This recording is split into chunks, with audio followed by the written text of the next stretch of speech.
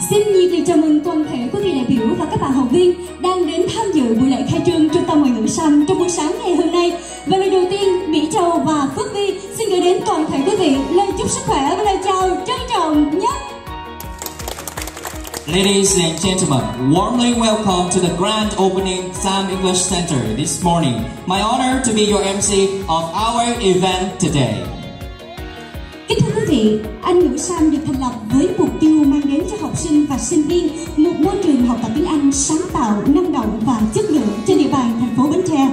Với cơ sở vật chất hiện đại và trang thiết bị đầy đủ đáp ứng nhu cầu học tập theo phương pháp giáo dục hiện đại, Anh ngữ Sam hứa hẹn sẽ trở thành một trong những cơ sở giáo dục uy tín và chất lượng, dẫn đầu các xu hướng dạy và học tiếng Anh với môi trường thực hành tiếng Anh cùng giáo viên Việt Nam và giáo viên nước ngoài. Ladies and gentlemen, with our mission to become one of the leading educational institutions in Bến Tre province and to serve students with a dynamic and supportive learning environment, it is our honor to introduce and dedicated staff and qualified teachers from Sam English Center.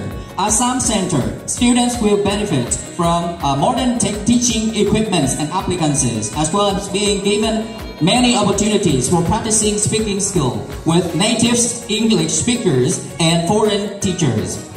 Đến tham dự buổi lễ khai trương ngày hôm nay, chúng tôi xin nhiệt liệt chào đón sự hiện diện của các vị đại biểu và các vị khách quý.